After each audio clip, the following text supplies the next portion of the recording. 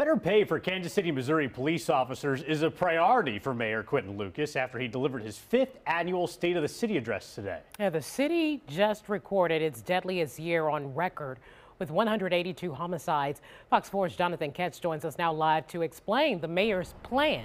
John? Christelle and Kevin, starting salaries for Kansas City, Missouri police officers could go up 30% from $50,000 right now to $65,000.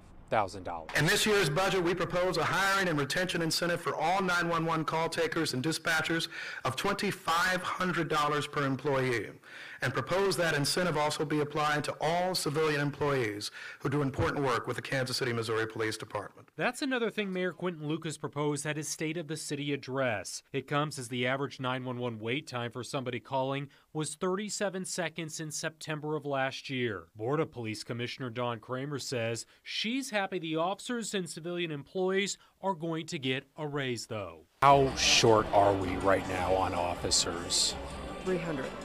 So, yeah, this will really help us get those numbers up. We asked Chief Stacy Graves whether their shortage in officers had anything to do with the record homicide rate. You know, it's such a layered issue that I don't think you can point to one specific reason. Mayor Lucas says the city plans on spending $7 million specifically geared toward violence intervention and prevention, too. Kevin?